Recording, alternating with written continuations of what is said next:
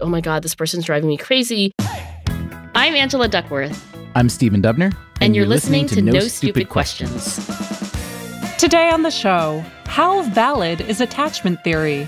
Well, screw her. If that's the kind of mother she is, here's the kind of kid I'm going to be.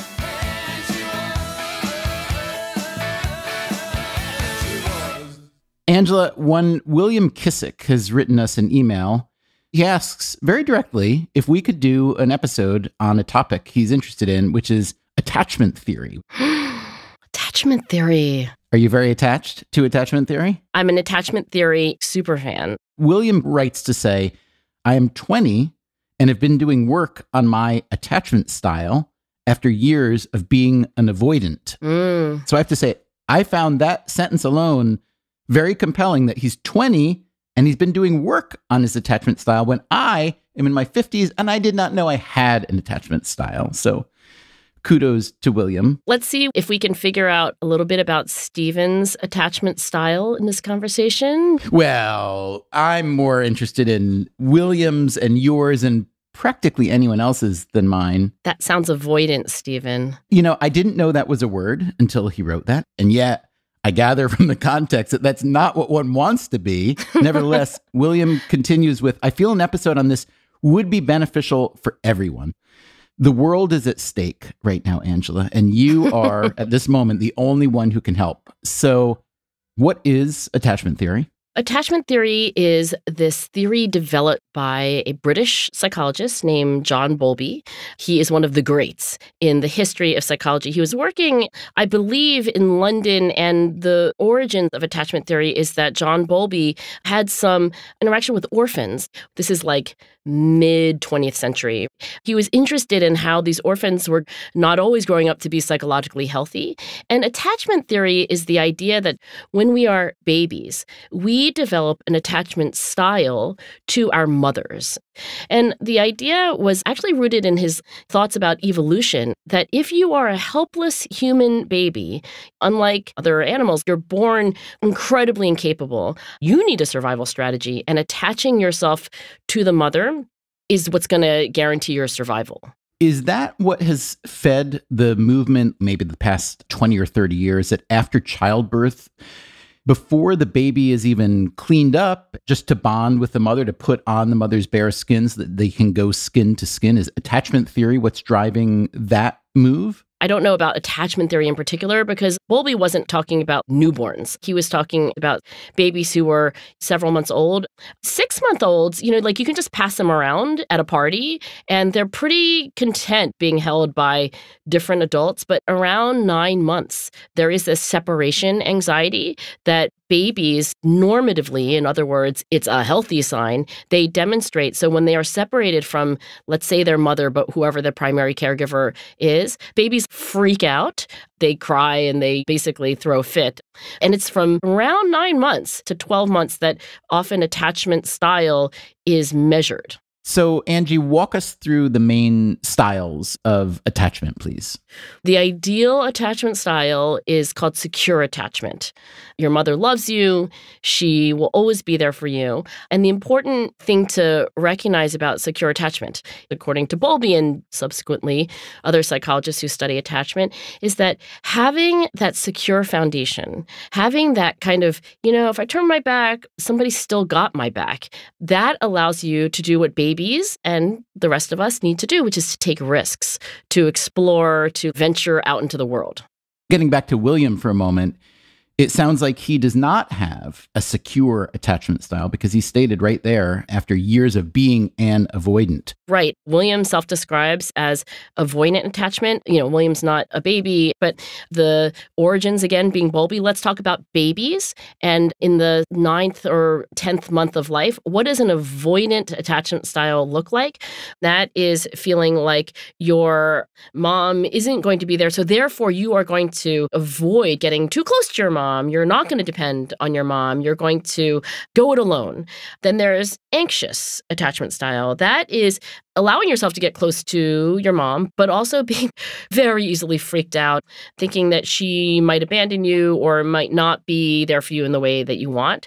And then the last bad attachment style, the last of the three, is really just a blend of avoidant and anxious. So sometimes it's called anxious avoidant. But there's secure, there's avoidant, there's anxious, and there's anxious avoidant. Got it. So after John Bowlby comes this brilliant psychologist named Mary Ainsworth. And Mary Ainsworth had the idea that if you want to measure attachment style and understand attachment style in a baby of 9 to 12 months, you would put them in the following laboratory situation. She called it the strange situation. Have you ever heard of this? I just saw this. Thanks to Monsieur Google, I typed Ainsworth and I see the strange situation test. So I feel like I'm in the middle of a strange situation test right now.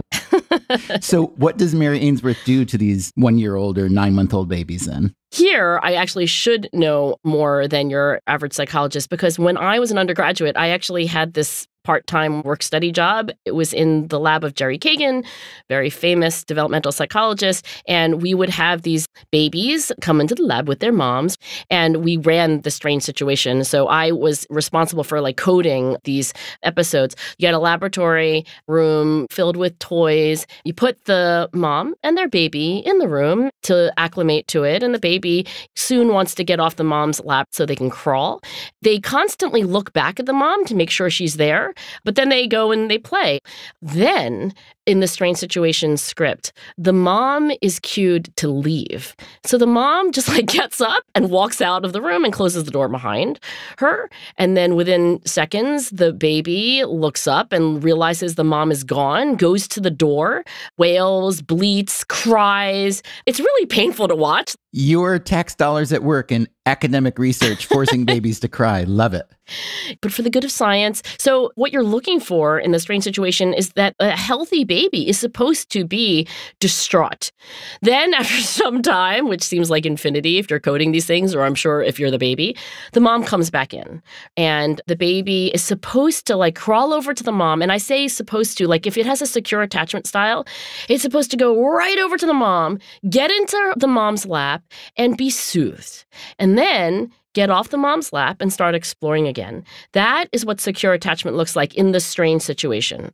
But the avoidant baby does not go to be soothed. Do they just kind of ignore the mother? Yeah, it's weird. They will not go to the mother. They don't go and do what you would expect the movie would show you. Then there's anxious attachment style. These are babies who go back to the mother and they just won't calm down. They just can't be consoled and they don't get off her lap and they're just kind of freaked out for the rest of the laboratory session. And then just to complete the set, there's anxious avoidant. They don't cleanly fall into either category, but they're a mess also. And by the way, it's quite uncommon. The majority of the babies that are generally coded when you have a sample of babies are secure. So that's the good news. Majority being what? 60%, 90%? I think maybe 60% or so. And so that means that the other babies all have to fall into these other three categories. You're talking about this with some admiration and respect for this experiment, which I understand. On the other hand, it sounds nuts because you're basically doing an experiment whereby you're conditioning a kid to be miserable and then... Well, only once. Conditioning doesn't work like that. Okay, a very short-term shock to the system. But here's the thing. Maybe what you're measuring is how savvy this little kid is and says, well, screw her. If she's going to get up and leave, then when she comes back, I'm going to tell her I don't really need her. If that's the kind of mother she is, here's the kind of kid I'm going to be. In fact, I wonder if William Kissick, our 20-year-old avoidant, was a participant in one of these studies. And rather than adopting what the psychologists are saying is the proper form of attachment, he actually said, if my mother is the kind of person who's just going to get up and walk out, I better get on with my own life. There is a little nugget of truth in there, Stephen, but I really don't think that a single interaction is going to leave an indelible mark. We have not only boatloads of data, but boatloads of experience that if your kid gets lost at a park once, that tends not to have lasting effects. But I wanted to dig out your nugget of truth because I think you're onto something, which is if I have a mom who is not reliable. She's not that secure foundation. I turn my back and I turn around again, and she may not be there. She's not responsive to me in the way that I need. Then avoidance is a defense mechanism. It's your adaptive/maladaptive response to parenting, which is not what it's supposed to be. And avoidant is like, I'm going to prevent myself from being hurt by not getting too attached. So, Angie, what are we to think of the source of that difference? I feel like every time I ask you this question, it's both environmental and hereditary. You're right that I'm going to say both, but let me just say that Bowlby was primarily thinking about stuff that happens to a baby that would make them have a non-secure attachment. Again, going back to the orphans, he was thinking about separation, loss of a parent, a mother that's not responsive, that would lead to these not great attachment styles. But there isn't any behavior that you would say is entirely from your environment. It has to be that some children come into the world with a set of genes that predisposes them more toward one kind of attachment style or the other. So it really is both, but Bowlby was thinking mostly about what your parents do and don't do. And actually, the continuity of your attachment style to how you are now is one of the predictions that John Bowlby had, that your attachment style that you develop when you are really young is the one that you keep for life. That's a whole other thing to unpack, because I can imagine that the kind of attachment that you have as a very young child would be totally overwhelmed by all kinds of factors that come at you in life later, and that it might have no bearing to your adult attachment style. But you are telling me right now that your field believes that there is a strong connection. No, I'm telling you that John Bowlby believed it. I would say Bowlby was not strictly right. It's not like you meet a mother and their child, you see avoidant behavior, and you can say, bet your dollar that 20 years from now, that person's going to have really difficult romantic relationships because they are an avoidant. So Bowlby's strong prediction that like it gets imprinted and then you're set for life, that ended up not being true. But the correlation between attachment style when you're very young to attachment style when you're all grown up isn't exactly zero either. It sounds like you're saying there's a connection between a baby and his or her mother, and then later in life, that baby grown up and his or her, let's say, domestic partner. That's the thread we are meant to follow? I think John Bowlby's idea was you grow up and you have this attachment style, which is really like a description of your relationship with your mother. But gradually, over time, it becomes internalized. And you have what's sometimes called like an internal working model. It's so often used by attachment theorists that they use the acronym IWM, which, by the way, isn't that much shorter than internal working model, at least when you say it out loud. Whenever W is in an initialism, just drop it. I love how people were saying for years, okay, so what you want to do is get on your internet and you go to www. Anywho's, this internal working model is something you develop. And I think this is where John Bowlby, but also the psychologists who followed John Bowlby in the last 70 years would actually agree, which is that babies and then later toddlers and children and then later adolescents were developing these increasingly stable working models of the world and how relationships work and how other people are going to treat us. And it's a schema, if you will. It's a set of beliefs, assumptions, attitudes, and opinions. Actually, one of my favorite articles on attachment, it's kind of dated. It's from 1987. There were these psychologists who thought Bowlby was onto something, that your attachment style would be pretty constant over life. So they printed in a newspaper this question, and then they collected data from the adults who answered it. I'm going to read it to you verbatim. Which of the following best describes your feelings? And it's a 3-item multiple choice. Secure. I find it relatively easy to get close to others, and I'm comfortable depending on them and having them depend on me. I don't often worry about being abandoned or about someone getting too close to me. And that was, in this newspaper sample, 56% of the adults who responded. Okay. Your second choice, avoidant. This is 25% of respondents. I am somewhat uncomfortable being close to others. I find it difficult to trust them completely, difficult to allow myself to depend on them. I am nervous when anyone gets too close, and often love partners want me to be more intimate than I feel comfortable being. And then finally, let me read you the anxious attachment style. And this is 19% of this newspaper sample. I find that others are reluctant to get as close as I would like. I often worry that my partner doesn't really love me or won't want to stay with me.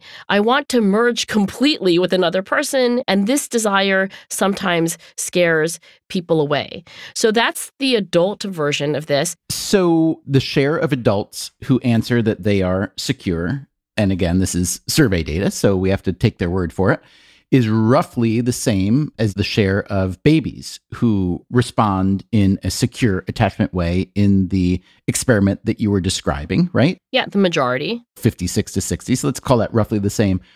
If you had to bet, would you say that those 60% of babies are the same 60% of the adults? I would bet against it because there aren't many data sets where you can really definitively say early attachment does or does not lead to adult attachment, because what would you have to do? You'd have to have attachment style measured probably through the strain situation, which, as you can imagine, is an expensive procedure, very rarely done. You need a big data set of that, and then you'd have to follow people into adulthood while they're developing romantic attachments and then survey them or interview them.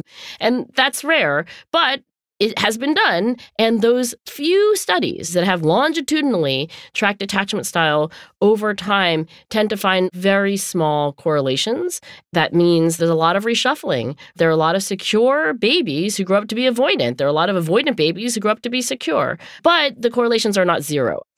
So, Angela, I'm sure there are critics of attachment theory within psychology. In fact, you mentioned Jerry Kagan was the psychologist under whom you did this work. Yeah. But now I'm seeing an article here describing a dust-up between Jerry Kagan and Daniel Siegel from 2012.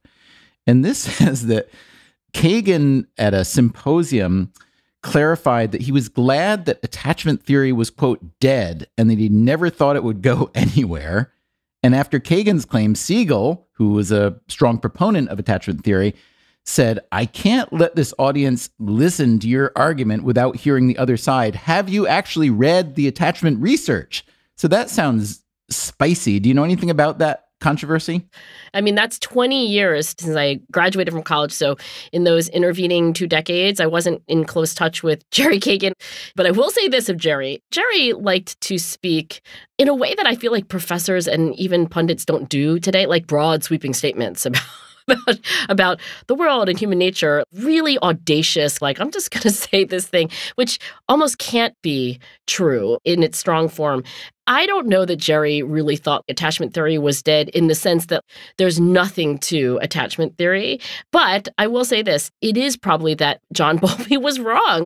We don't have attachment styles that correlate very highly from infancy to adulthood. We should not think like, oh, I know what's wrong with this relationship. Your mother didn't do the things that she needed to do to make you securely attached. At the same time, Bowlby was not entirely wrong. Just think to yourself, that person that you are dating, that you are thinking of breaking up with or maybe marrying, they have some internal working model. And where did their internal working model come from? It had to have come from their past experiences. There is some continuity. It's not that our childhood is our destiny. Still to come on No Stupid Questions, Angela encourages Stephen to reflect on his own attachment style. Is that all we are? We're close coworkers? God, that is such an avoidant thing to say.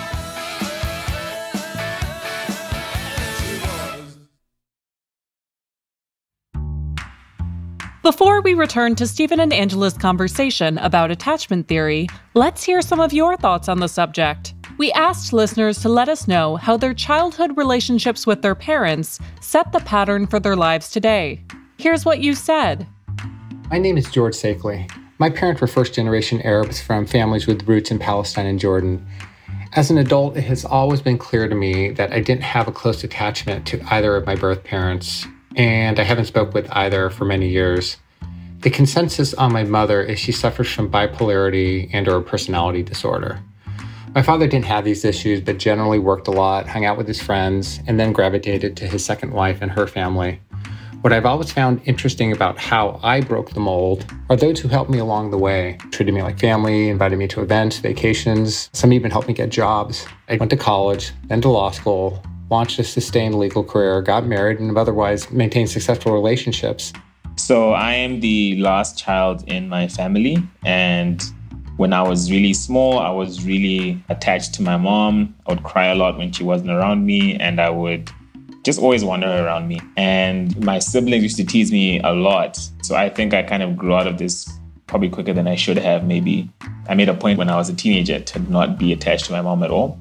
Then when I became a young adult, I realized that this was actually just like excessive and dumb. And I really learned to value my mom's presence in my life a lot more.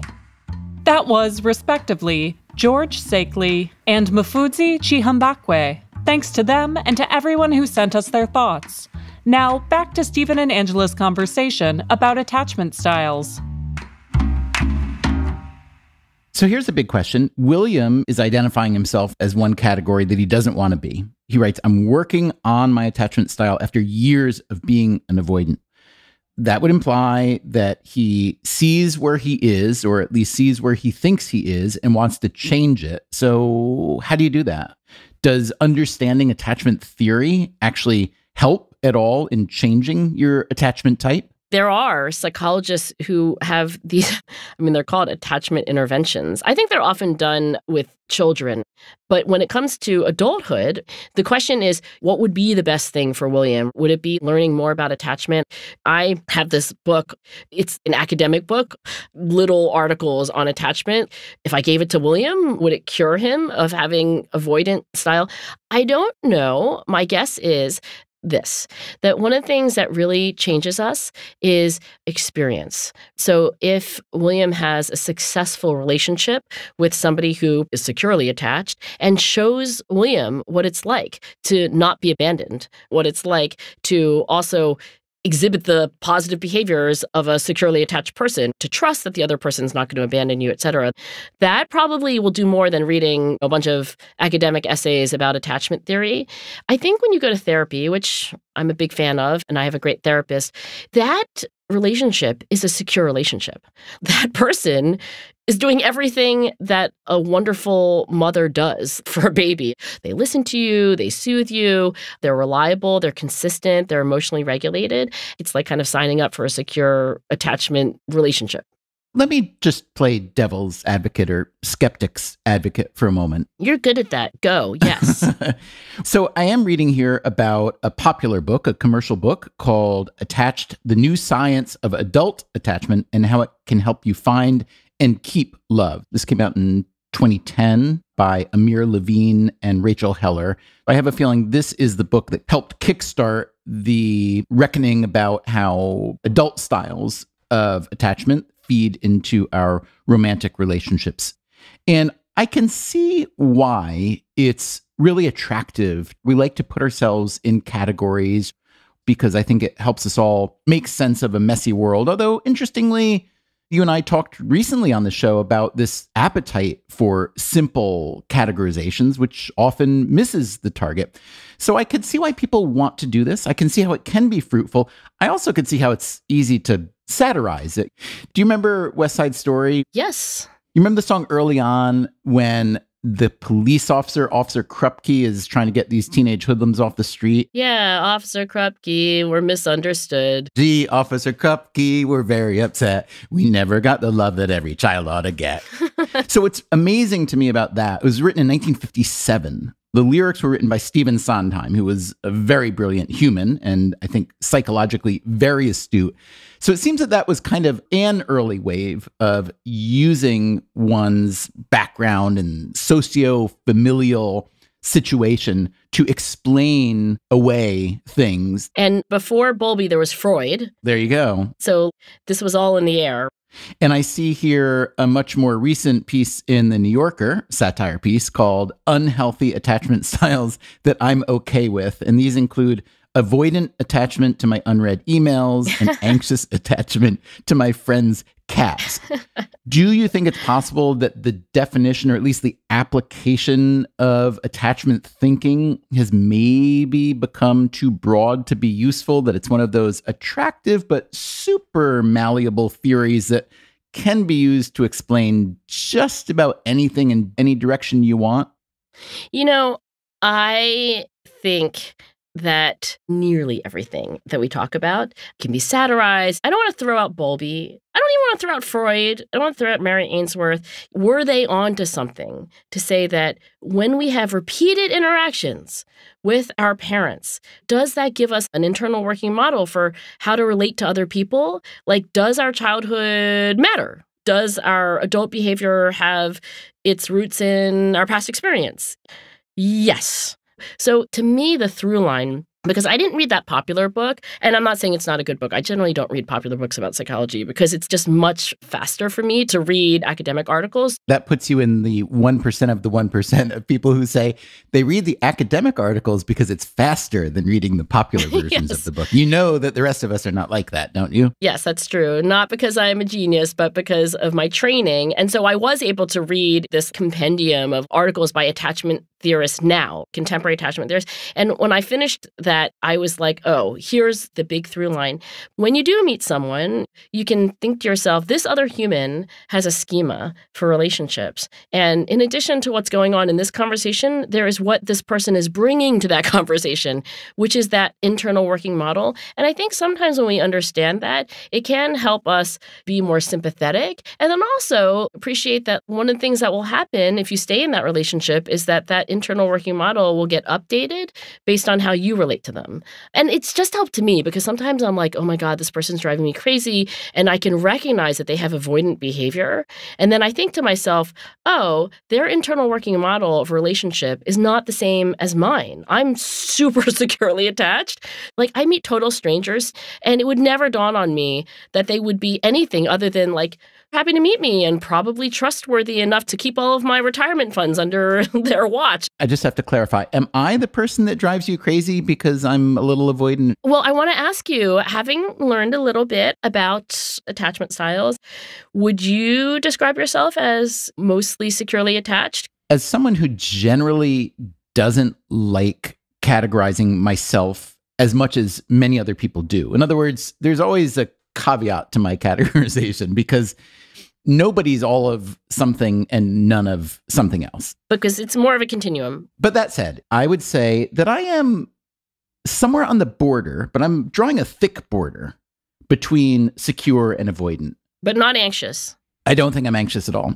But there were some things in avoidant that I definitely identify with, and a lot of things in secure that I definitely identify with. And one obvious potential driver for me and many, many, many, many people, I think, would be the early death of a parent. I came from a really good, strong, loving, honest, honorable family for which I am eternally grateful. My father, from the time I was pretty young, was not healthy. And then he died when I was, gosh, the fact that I don't remember exactly how old is. I think, were you 10? Yeah, 9 or 10. And so what that left me with was a sense that, well, he was here. Now he's gone. I kind of moved on and became the young adult I became, but I did come to the belief that when you're a child and you lose a parent, it's very easy to make the assumption that people in your life may just disappear without warning. And therefore, one defense mechanism against that would be to become a little bit avoidant. So to me, that's always made a sort of baseline sense. On the other hand, one thing I love about life is that free will does exist, at least according to my personal philosophy and religious beliefs, and that if there's a direction or a dimension in your life that you don't love, you are free to try to change it. I don't feel that I've been wildly shaped by that experience in my life, but I feel like I was shaped by it, certainly, for at least a big handful of years. And so that's where I would say I've ended up, is mostly in the secure by choice category, but with a little bit of lingering avoidance. Okay, there are two things that you said there that I really want to pick up on, Stephen. One is that you can agentically decide what you want, and you can move toward that. That's one thing I think over the last 50 years, psychologists have understood more and more. We do have agency, and we're able to self-sculpt. And the second thing is, I think that these categories are not the right way to think about them. They're actually continua. There's research that definitively shows that you can be more or less anxious, you can be more or less avoidant, you can be more or less secure. And here's what I want to do. I want to read to you a few items from an attachment style questionnaire for adults about their intimate relationships. It's often for romantic things, but you can have attachments to friends, and you can have an attachment style that characterizes even your attachment style, honestly, to me as a close coworker. Is that all we are? We're close coworkers? God, that is such an avoidant thing to say. Or maybe an anxious thing to say on your part. But here's the thing. I want to read you these because it's like a description of secure attachment. And I want to paint a picture of what we can agentically move toward. And this is by Chris Fraley, who's my favorite attachment style researcher. He's at University of Illinois. And it's called the Experiences in Close Relationships -Revised Questionnaire. Catchy. Here we go. I rarely worry about my partner leaving me. Do you want me to answer these? No, I just want you to imagine. Got it. Imagine trying to get closer to this. I do not often worry about being abandoned.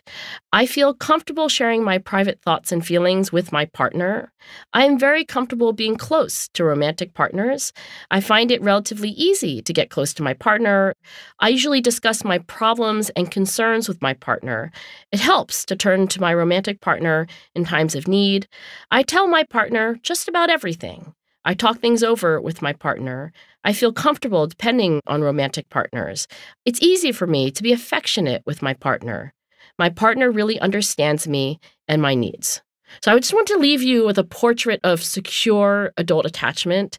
And I want to say that wherever we are on the continuum, in whichever relationship we're thinking of, we can get closer to that. May I just say, I am grateful having heard those questionnaire questions. I feel they could have used an editor. Little repetition. Well, here's the thing. There are a million different ways to write surveys, but if I'm taking this one, I say in my mind, why are you asking me the same question 4 times in slightly different directions? And then I feel, oh, you're trying to trick me in case I'm trying to be a little bit cagey and say something that's a little bit dishonest. Catch me on an inconsistency. And I find that frustrating and a little bit demeaning. I realize that I'm bringing you down a tangent that's not fruitful for this conversation, but I just wanted to register that complaint. It has been registered, and the complaint board says this in response. Dear Stephen Dubner, we have read your complaint about questionnaires. The primary reason why questionnaires have multiple repetitive items is because there is the assumption that on any one item, you might have a random error, like you really meant mostly, but you checked off somewhat, or you didn't see the word not in it.